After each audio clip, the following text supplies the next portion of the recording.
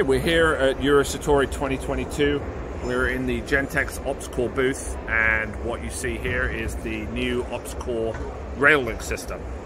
It's been shown here at the show in its advanced concept stage, and what Railink is it's really the first of its kind of fully integrated power and data solution for the Headborne system.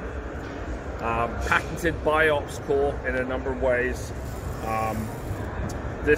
This is sort of an open architecture. It's a scalable system for not just current systems, but very much with an eye on development and future systems.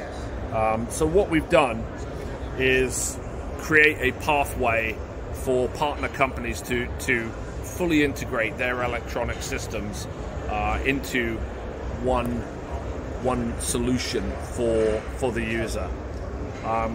Some of the attributes that you'll see on the system: you've got a single power source that is routed. The power and data cables are routed behind the rails on the system, and the advantages of that are that you have an easier power management solution for the user.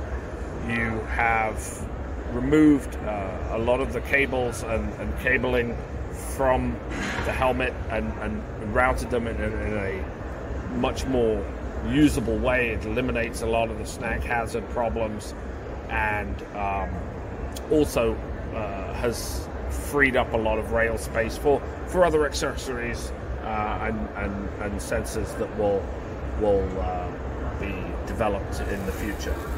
We've also got there a VAS NVG interface, which you can see right there, and that will allow this to work with any number of NVG systems just via different cables.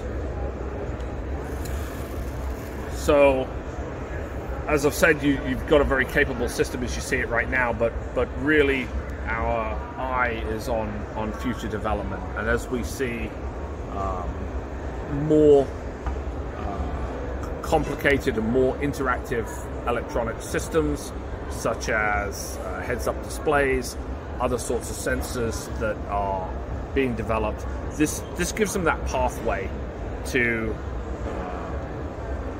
make sure that everything integrates seamlessly into the head of the user. It will allow the wearer to share data, not just within the units within his own head, but also then potentially beyond him back to other users, and become an integrated part of the battlefield.